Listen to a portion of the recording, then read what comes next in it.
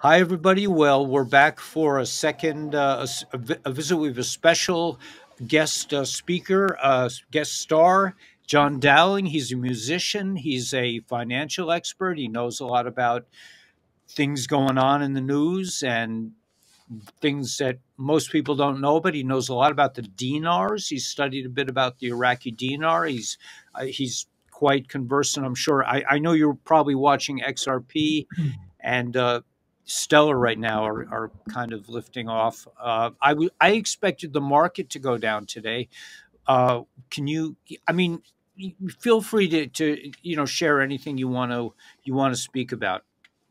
Well, first of all, Eli, it's great to be back, brother. It's always a pleasure to talk with you. I'm so glad we reconnected last month, and we are getting a continuity here. And it's great to be with your audience as well, which I know is a very, if they're anything like you, a compassionate and cogent and very awake audience. So it's always good to be with like-minded brothers. So thanks for having me. My pleasure. I mean, it's always good to talk to you. And John and I, we both have Tennessee in common. Or Tennessee, he's heading for Tennessee. I've spent a lot of time in Tennessee. I finished a song. I just produced a song that from Nashville, and I'm actually working on a second one down there and a third one in New York City. So I'm working a little bit on music. I know you're a musician. Do you want to like just jump right in? Would you do you want me to ask you questions? I mean, I Yeah, I know. mean, Yeah. go ahead, just shoot away, fire away, and I'll feed off of you. Okay. I mean, what are you seeing like just today? I mean, I heard that there was some kind of new regulation in place where the banks Hmm. couldn't bail each other out or couldn't get bailed out, and that I expected the market to tank, and it really didn't. It started out low, but then it moved up, and now Bitcoin is not Bitcoin, but XRP is starting to rocket. Bitcoin has been rocketing. Stellar's also rocketing, and gold is holding steady. I just I was wondering if you could shed some light on what, and the dinar, of course, is something we're all waiting for to take off. So, I mean, can you kind of like give us some kind of picture of what you see is going on? Yeah, certainly. So those are three different issues, but they're all intertwined. So I'll start with the first, first one that you mentioned. The Fed had a ELP, an emergency lending program, that officially we got word of it. When I say we, people in my camp know what I mean. For your audience that may not know, I have a team of great, amazing men and women, sold out godly Christians who are locking arms with me on the information. So it's not all by any means my doing. It's a collaboration of wonderful people, some of who are versed in some things more than others. Some are versed more in currency, others in bonds, others in cryptos. And so what we do is we kind of share the knowledge together. And I'm just sort of the de facto figurehead that's sharing a lot of the information. I mean, I do my part, but I'm part of the bigger collective. So with that in mind, we got word, when I say we, about the ELP emergency lending program was ending officially today, the 11th. And that's interesting too, Eli, because you and I talk about faith and calendar dates. So this kind of coincides in that separate discussion. Yesterday, last night, officially began the start of Ramadan, which is very interesting because the Iraqis, I'll tie that in to the Iraq part. The Iraqis typically do that, and so at least the last 11 years I've been in this, they do that in June traditionally, right? They did it 3 months ahead. We could speculate as to why that is. I think you and I are of the opinion that they're changing the calendar manipulation, and they're slowly, like with Nasara, they're slowly unwinding that. We're trying to talk about that in a second. They're doing the same thing with the calendar. So there's a lot of things that correlate, but they ended the emergency lending program. What that means is Fed's out of money. They're broke, right? So they don't have the liquidity to go to the banks. Now, you saw last week, again, I don't know your audience where their level of core competency is. So if some of you already know this, I apologize. I'm just covering a wide range here. But U.S. Bank reported on Santa Surfing last Thursday that, or she reported from them that U.S. Bank lost 44% of their total market share, right? Then you have Jerome Powell trying to blame the commercial real estate market. Like, what a horrible cop out that is. I mean, it's like, it's not even believable. And, even a kid knows that's nonsense. So you're seeing the old economy, the old SWIFT deep state system just unraveling like a ball of yarn at all these touch points. And we reported also with others that last week, New York City, right in your area, New York Bancorp lost 40% of their market share on our show with Bill Holter, who's very, very well versed in the financial arena. And so that they've realized over $3 billion in annualized losses to their stock. We believe the main reason for that is the system is going away. Number one, you have like we talked about last time on your show, parallel economies, the old and the new are kind of intersecting. But that also means that Basel III is doing its job, right? Basel III is a Swiss set of compliance. Basel III is for the tier one banks, your Wells Fargo, your Chase, your Citibank, your US Bank, and HSBC and the like. Tier two is mostly designated for the smaller banks, your community banks, your credit unions. So they don't have to adhere to Basel III. They do, but let me rephrase that. Everybody has to do Basel III. Basel IV doesn't apply to the smaller tier two banks. That being said, what that means in parlance is that if a bank cannot show transparency of assets with gold and silver physically in hand, they're going bye-bye, right? That's why you're seeing all these central banks trying to buy up gold, because they have to pony up to Basel III, and they fought against it because they can't use paper to short the precious metals market, specifically gold and silver anymore. So now they're gonna have to show their real hand, and people are gonna see the emperor has no clothes. So that's part of the big Fed program. I think you asked about Iraq, right? So Iraq is in a good situation. They just announced over the weekend in their articles that they are talking about transparency. They have 132 tons of hard cash gold on hand. You have to remember, under the ground, under their sand, 6 feet beneath, is with these plates shifting under the ground, you also have gold, you have silver, you have phosphorus. They're the world's largest producer of phosphorus. They also have diamonds, a lot more than what they report. So that stuff is constantly coming up, but this is what they have actually mined and secured, above ground to this point that they're reporting. Now that they've started Ramadan, interestingly enough, we reported last week that President Macron of France and President Erdogan of Turkey, you reverse Erdogan, that means red dragon. Can read into that how you want. They are coming to Iraq as of right now, March 31st. What's March 31st? Easter or Ishtar. Not that we celebrate it anymore, but just saying it's a monumental date. That's another thing. Usually Easter's in April. That's gotten bumped up. We had daylight savings time bumped up. So there we go with the calendar manipulation once again. So they're coming basically, for all intents and purposes, first week of April. Why are they coming? They're coming to sign off on the taxes and tariffs on the borders, all the reforms, and the ever vaunted HCL, Hydrocarbon Law, Article 140. And for those who don't know, that's divvying up the dividends of the oil credits to all the Iraqi citizens who live there, and also the different factions, the Kurds, the Shiites, the Sunnis. Kurds are really hurting because in this 3-year budget, they didn't get they got a raw deal to try to get that 3-year budget, and they didn't fight for it enough. So now they're going to have to grovel a little bit, unfortunately. But ostensibly, that HCL law will start to divvy up the oil credits out to those different groups I mentioned on an annualized basis, because the people there are starving. It's a bad situation. They're just now starting to trust the banks because we're getting the monopoly. It used to be Rashidian and Rafid Bank, and now that's being broken up. You got JP Morgan. There's, I think, ASYUDA, Asyuda Bank is another one. There's like 4 or 5 that are now starting to come to the forefront to break up that monopoly. And it's to engender trust to the Iraqi citizens to start to do business, right?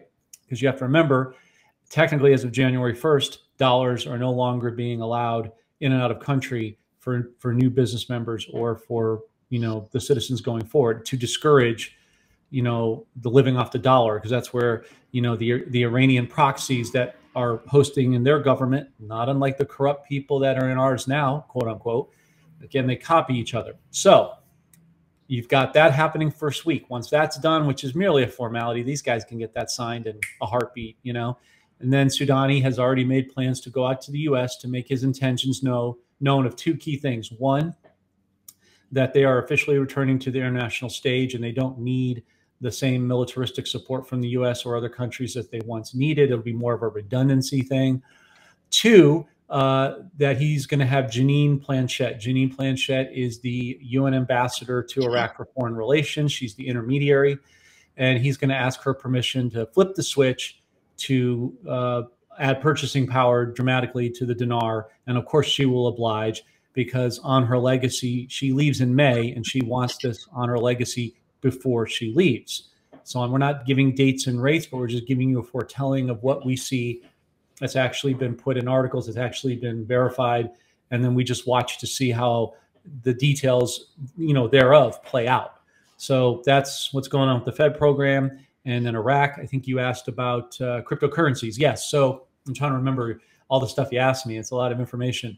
The third part is, Eli, that yes, the market's up marginally. Let me take a look at it right now in real time, just to give your viewers an example. Right now it's at like 46.97. I mean, that's basically Mendoza line. It's not doing much. But what's interesting is money has been flowing out of the markets into the cryptocurrencies, right? You mentioned Bitcoin. Let's take a look at that. Bitcoin I can actually show it if you if you want. Yeah, it'd be great. That'd be awesome. You'd like to, okay, so let's take a look at the market quickly. Sure. This is the one I used, just so it's the Dow's up like 46, right? Right. Can you see that? I see it. Yeah, 46.97. Okay. Yep. Okay, so then let me go back to, let's check out Bitcoin. Bitcoin, I see, Eli, is 72,156, 57. Right. Up about under 4%. Okay, so we could take a look at it.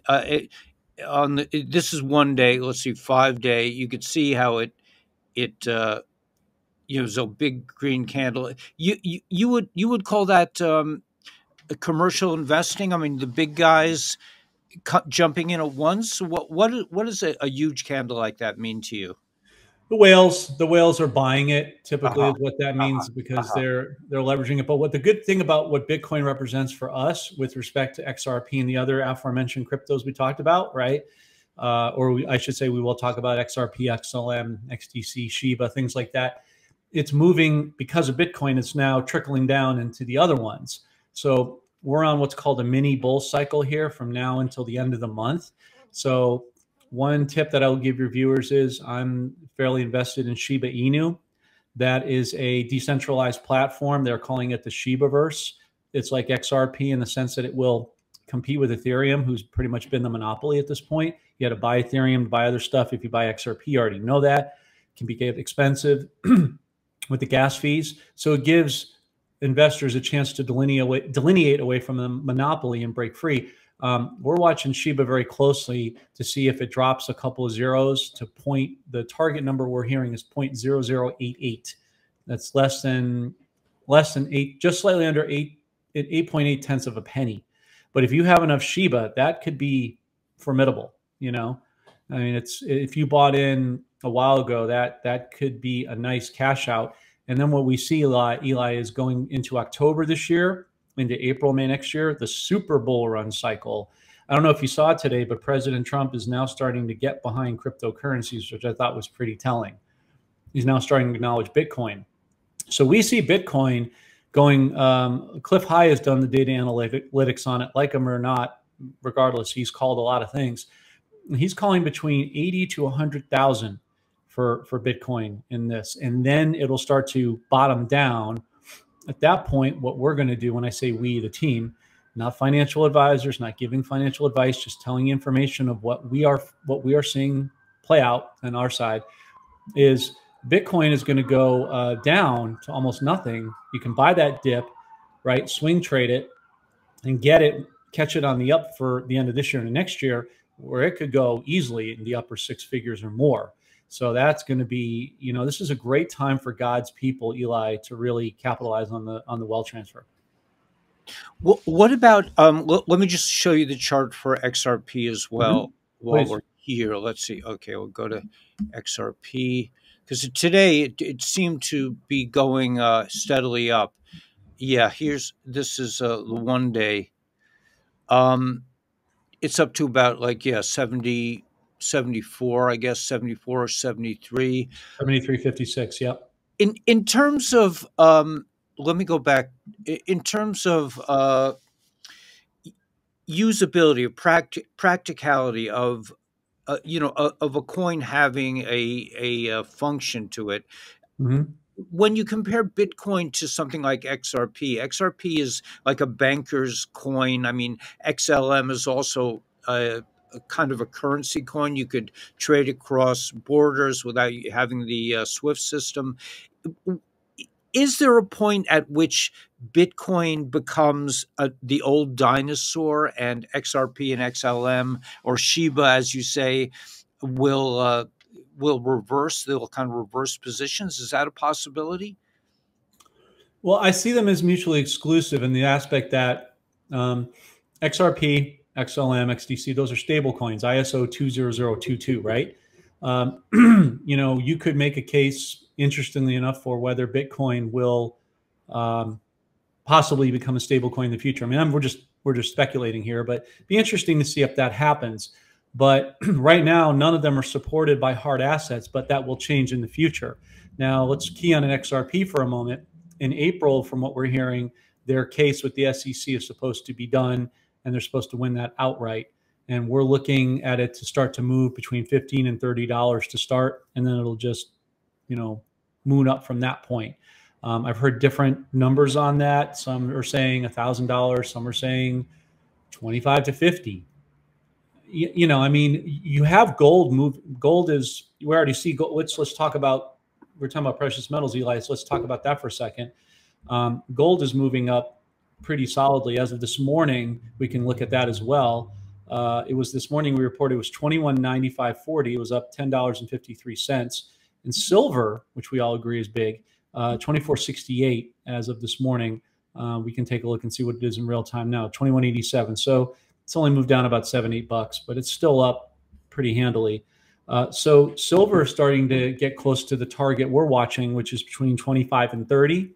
Once it hits over that, and there was a report, I keep going on my phone, you have to forgive me, but I'm trying to keep up with all the information here. So it was reported on our show with CNBC is saying that gold prices will keep climbing, but look for silver to steal the show before long. And for those who already know, there's a very specific reason. First of all, gold, there's more gold than silver, right? So it can stabilize the economy, right? That's why Q said gold shall destroy the Fed. Inside of that, there's a finite amount of silver, and it's used in every aspect of manufacturing, right? So there's going to be a run on that. So even if you can get silver at a good price, you have to consider the delivery aspect. Can you take delivery on it? How are you going to take delivery on it? And that comes down to who you're dealing with in terms of vendors, whether it's a local trusted coin dealer or a big dealer like a JM Bullion. You have to, I like using both because it's nice to have somebody down the street. You can get quick access, but if they don't have the supply and you can actually take delivery from a larger dealer like a JM Bullion, for example, that's a good thing. Giving yourself diversification of options. But silver is going to be the main play. But as gold moves up, it will take silver with it. Just like likening Bitcoin, crypto, as Bitcoin goes up, it will take some of these other stable coins and meme coins like Shiba with them. So this is an exciting month. While it's almost like it's a wealth transfer, but it's almost like an appetizer to the currencies because we can get some good profits for God's people this month while we wait for the stage being set for April, May for Iraq as an example. Right. So you could do a currency exchange. Well, one question I have about the Iraqi dinar is that it's going to be gold backed. So if I was, let's say the Iraqi dinar goes up to $1 or $3, I mean they're saying $3. That would be worth a lot of fiat. That you could trade it in for quite a bit of fiat. But is it really worth it to trade it in if it's really backed by gold? Well, firstly, let me answer that, Eli, in a couple ways. And I apologize. I don't mean to be overly verbose. I just want to give you enough detail for your audience. So Sure. No, hope, we appreciate it. We need the hope, details. hope your audience is like, shut that guy up. No. They're very into this. I appreciate it. I try to be succinct is my point. It's a lot of information to unpack, and I try to do it as succinctly as possible. So that's two separate questions. Let's just take, if it's okay with you, my brain, I have to take them one at a time. Okay, so firstly, again, we don't do dates and rates. We're looking at information and puzzle pieces, but let's establish what we do know. We publish this on our Telegram channel. I think if you're on it, you can see all the articles. We post quite a bit every day. They have actually said about 6 weeks ago that they're going back to the pricing of the 1940s. What does that mean? When we look back and research it, the price back then was $4.07. Now you have to adjust. When you say they, meaning the Iraqi government has said that they're going back to 1940s pricing, presupposing they're telling the truth, because a lot of times they're not. But let's just table that for a minute and let's take it at face value, right? Let's say that they're accurate. What was the pricing back then? We research it. You can go on a simple Brave or whatever search engine you like, and you can go and you can see that the pricing back then was $4.07. So now you have to adjust it for today's rate of inflation. In fact, I will tell you, Eli, interestingly enough, I learned in this journey. Did you know that when Saddam Hussein was a little kid in the 50s, I think, the dinar was over $5. So they're going back to basics. But the difference is this time it's going on a digital platform. It's going to be asset backed. It's not going to be solely gold. It'll be gold. It'll be oil, phosphorus, and many other things, diamonds, other things that they organically produce in the ground. Remember, Trump said level playing field, referring to assets in the ground 1-to-1, evening things out so it's fair for trade and commerce, right? So they're going to be asset backed, not solely by gold, but partially. And that's going to stabilize the rate as it free floats up. The market will determine what the value will be this time. And because it's like a slingshot, it's been suppressed for so long, has to boomerang the other way. So that's kind of my answer to both your questions. So okay, so in other words, you're saying it boomerang, meaning it'll be, let's say it goes to $3, that you can exchange an Iraqi dinar for $3. Right. Is it worth going to the bank and getting a bunch of fiat when you can hold on to the dinar and just know that it's asset backed? Yeah, I apologize for not getting to that question. Forgive me. I was trying a lot to cover. So thanks for circling back to that. That's a discretion thing you have to decide. I can't tell you definitively yes or no, but I can tell you this. You're going to see stuff going on in the Red Sea with supply chain issues. You're already starting to see it with the Houthis. You're going to see the Iranians get inflamed and provoked more and more. We haven't seen Israel make their move yet with the grave surrender, or the grave mistake, I should say, hitting the secret nuclear power plants of Iran, which will in turn create the grave surrender. When those events happen, all these wealthy foreign countries of all types, sundry types, will shoot all those dollars back. And what I think we're going to see, Eli, is you probably remember, I certainly don't, I heard about it, but you could confirm this, you were around, I think, in the 70s, right? And we had a period where when we took ourselves off, Nixon with Kissinger took us off the gold standard. There was a period of time, I don't know what it was, 2-3 months, I guess, where the dollar had this hyperinflated sense of value. People's homes went up and, your salaries went up and everybody, it was like a drug. And like, oh, this is great. X22 talks about that all the time. And then when that drug wore off, we know what happened, hyperinflation. We're going to see that repeat again. So I would submit to your question, you could hold on to it, but my humble recommendation, or what I'm going to do is, exchange those dinars for physical assets that you can tangibly hold: gold and silver, land, seeds, weapons, if you like. The bullets, the munition have metals. They have silver and brass in them, so it's another redundancy of precious metals. Heirloom seeds, grow your own food. In our cases, musicians, classic pianos, old Steinways, classic cars. Fine arts, Picasso's, Monet's, things like that. Forbes, about 20 some odd years ago, 25 years ago, interviewed some of the richest families of the 20th century. And they asked them, how have you kept your wealth? And they said 3 things: real estate, precious metals, and fine arts. And the interviewer said, why? And they said, well, if the worst case happened, we could grab the deed, we could grab the paintings, we could grab the metals and go and start again. So I think we do well to learn from their tutelage of what has served the wealthy in the past. Now, we know the wealth of the wicked is being laid up for the righteous, but it's still good to take wisdom where you can and discernment. So to your question, I would submit just I would exchange and get into physical assets that you were going to get into anyway. You can ask the bank if you're able to trade those currencies for precious metals and see what kind of response you get. So take the temperature, I guess, once you get there. You're saying the banks themselves might trade, might produce? That's the discussion that I've heard. Militiaman a few weeks ago had somebody who was talking to J.P. Morgan, and they cogently asked, "Hey, I have a question." This was one of the higher up side, from what I understand. I wasn't there, obviously, but my understanding of the conversation was it was a higher up regional director, and said, "Hey, I have an out of the box question." The guy was like, "Sure." He's like, "Can we exchange the dinars for precious metals?" And he said, "That's a good question. Let me find out." So at least it sounds like it's open for discussion. And if it is, then that solves your concern about that. Right. So you could go directly to the bank and just come back with precious metals. That's the offer on the table. Yeah. That's pretty amazing. Yeah, I think let me think what it was. What about this ISO 222? When does that take effect? Well, it's already happened behind the scenes. It's just got to roll out. I think a good marker would be when you see the XRP case get. I don't even think there's going to be a settlement. I think they'll just win outright. I think when that happens, that's going to be a big clue or demarcation to seeing ISO 20022 roll out. Interestingly enough, Eli, that you asked these questions, because that was something I was trying to queue up on the information. If you just bear with me a second. Sure. A lot of information to go through today here. Where was it? Here we go.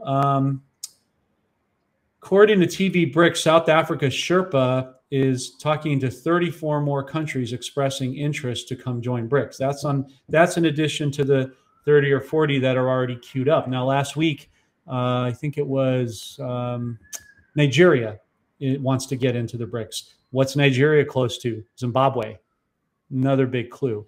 That's a country we need to be watching for this summer because they have elections coming up. And Chamisa, who's a Christian, has already said, like Trump, the first three things I'm going to do day one when I'm back in office: restore the sovereignty of the people, remove corruption, and return gold to all existing monetary supplements. That means the bonds and the Zim dollars are going to be hydrated in gold. And they've already said in articles that we've shared that they are going to back their money in gold. So that's a huge sign. Yeah, that could be pretty exciting. So, what about the Vietnamese dong? Is that also in play? Oh yeah, boy, man, it's like you're reading my mind. I love it.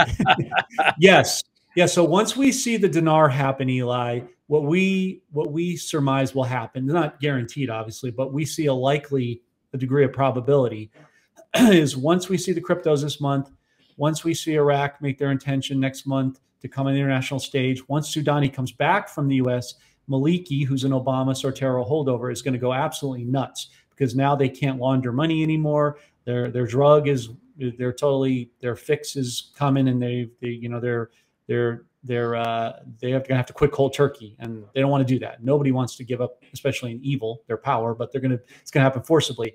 You're going to see all that showdown. You're going to see Israel at some point make their move. I would say that I'm watching. My gut tells me sometime in May, I'm watching for China-Taiwan to happen, because when that quote unquote conflict happens, that's going to be the good side freeing up Vietnam enough from communism to bring out their Vietnamese dong in silver and Litecoin. And also they have a lot more gold and oil than they talk about, which they don't talk about. They're a very secretive country. I dealt with a Vietnamese investor years ago, and they keep their cards very close to the vest. They'd be great poker players if they decided to do that. No, truly, they would. I mean, you can't get anything out of them. They're very, very tight-lipped. But once China-Taiwan happens, that's when I think you'll see the dong make its move. Mm-hmm. So, you're predicting April for the. You're not saying the dinars are going to be necessarily revalued by then, but politically they'll be in a position to change the valuation of the dinar in April. Well, to be clear, I just want to be precise about this so I get this just right. Yeah, we're not predicting dates and rates or anything, but what I'm saying is you will see Sudani in the US make his declaration. Then we need to be watching, because let's talk about the other side of Ramadan. When does it end? Well, Eid al-Fitr is the end of the Ramadan period. That's April 9th. So April 10th for them would be still April 9th for us, because they're, I don't know, what are they, like 10, 12 hours ahead or something like that, depending on where you are in the country. It's basically a month from now, right? So once April 10th goes, I would say that week is when Maliki's going to flip his lid, and you're going to see a showdown of good and evil. And then it's just a matter of time from there. I would be watching rough timelines. I'd be watching between April and May. Because again, once Israel makes their mark, it's according to the prophecy of Kim Clement, which we believe in, it's days to weeks from that point. So you can do the math how you want, but I would say mid-April is a good timeline to watch the drama unfold and see how it plays out. Right. You know, I didn't mention this, but today is the first day of the second month of Adar on the Jewish calendar. Mm-hmm. So you know, I know it's 11. You could say 11.3 is today. You know, if you reverse the date, Right.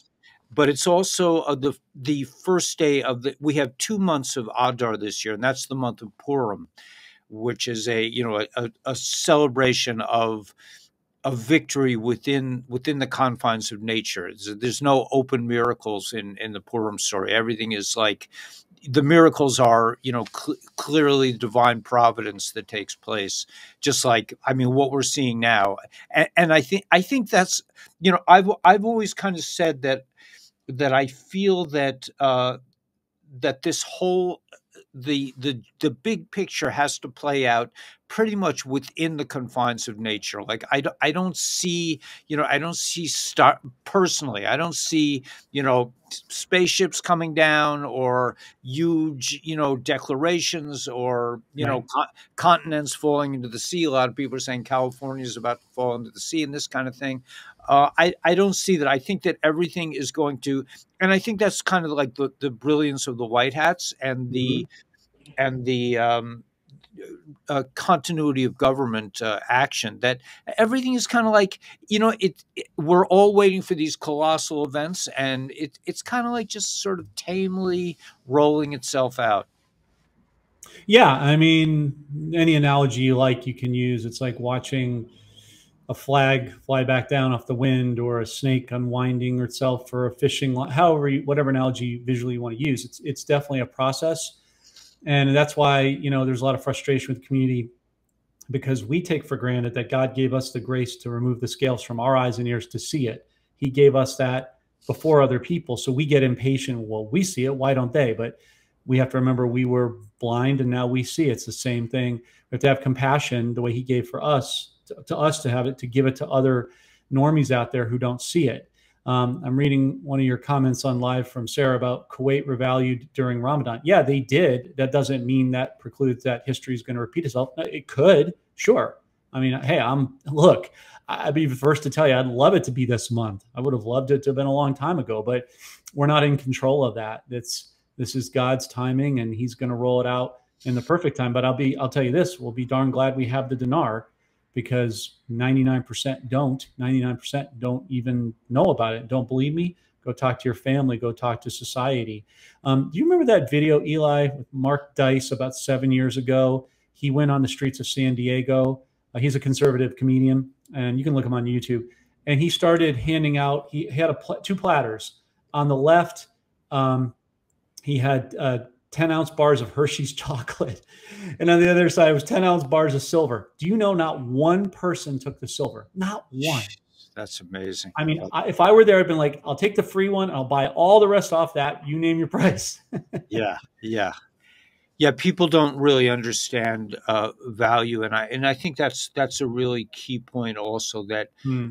and it goes in with the like kind of religious thought, is that we live in an upside down world right now, but as soon Mhm. as the godly values are restored, things will naturally move into, some kind of a state of justice, a state of, where good wins, that's this kind of thing. That right now it's pretty hard for that to happen.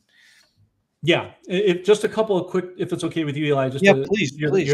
you're the man. No, Just a no, couple no. of couple of quick touch points. I just want to throw on the backs of what you were saying Yeah, because you're yeah, right. yeah. It is about wisdom and discernment. I just don't want to forget to tell your audience this. It's very important people understand this is going on a digital asset-backed platform. People know that, but they may not realize the full significance. The reason that's so important is the market dictates the value. It's like this. You've got the worst home on the best block. Now you've gone in, you've flipped it, remodeled it. Now it's the best home on the best block. So you bought it at a very low price point, and now you can sell it at a very high price point, and people want to get in. It's a bidding war, supply and demand. So you having it on that digital platform, people don't need to go chase contract rates. They don't need to try to get sweetheart deals and buddy up. The rate, whatever it is, it's going to be, I know it's going to be really good. I don't know exactly what it is, but I know it's going to be very good. I've heard certain things. I'm just letting God surprise us. So I would just recommend people just do their best to sit back, take a deep breath, trust God, trust his timing in his process. What does Jeremiah 29:11 say? For you know the plans I have for you, my son or daughter, plans to prosper you, plans for a hope and a future, not plans to harm you. So why would he want to hurt us when it's his blessing? It's going to be really good, whatever it is my point. Tom Morris just put a thing on TikTok. We put on our Telegram channel, which I'll tell you later if you're interested. That people are starting to not pay taxes. Meaning people are revolting because they're tired of the money going to Ukraine and all the money laundering, and people wake up and saying, "Well, what are we doing this for?" Which is a really great sign, right? Trump is killing big tech with Facebook, with TikTok. That's that Article 230. He's really starting to speak out against them. And also, I'm sure you know about Mike Lindell. Apparently, this Friday he's going before the Supreme Court. Apparently, they have all this factual, confirmed 100% information that we already know that the election was fraudulent, stolen to return President Trump back. So we'll see if they're going to hear that case and what the outcome is going to be. But President Trump winning 9-0 last week, I think, was a really good sign for subsequent cases like this coming out. And then I don't know if you heard this, Eli, but Pennsylvania, if you live in Pittsburgh, we broke this news this morning. If you live in Pittsburgh, the police are now telling the residents there, if you have a burglary or your alarm goes off or allegations of rape, they will not come out because they're underfunded and understaffed because the corporation is broke. And this isn't going to stop at Pittsburgh. This is going to probably go to Chicago, Miami, New York, Los Angeles. It's going to make its way around. This is unfortunately part of what's needed for the wake-up operation to see just how broke the corporation is and to get people who are fed up awake and taking action, right? Do you think XRP will moon the same time the RV happens? Well, again, Sarah, the XRP case we're watching for is in April. Once that gets rescinded and removed, there's a very good it's a good question. There's a good chance that they could coincide with the RV or the RI, because remember, Iraq and Vietnam are going to be reinstatements. They've already been here before. Other countries will RV, but yes, they could go together as part of the new digital system. So, well, and I just want to clarify, when you talk about the digital thing being kind of like a level playing field, you're just saying in general that people will be able to use the new digital economy, and I mean, really, we already can, I think, to trade and such. well, yeah, I'm saying it's good and bad, right? I mean, for God's people, for the next, because Trump is not going to let CBDCs happen here, right? Right. They're already pushing it overseas right now in Australia and I'm sure some European countries. Um, while he's in place, it's for the next 4 or 5 years. It's a very good time for Americans and specifically God's people to get into safe cities. Excuse me, not safe cities, safe land out of the cities. I meant to say, pardon me.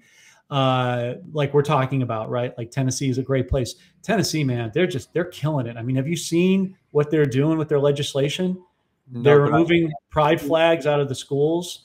They're uh removing geothermal, basically DARPA and chemtrails are no longer allowed. wow, wow, that's This nice. is, I'm not trying to offend anybody. I'm just just as a Christian, this is a big deal to me. They're banning same-sex marriage.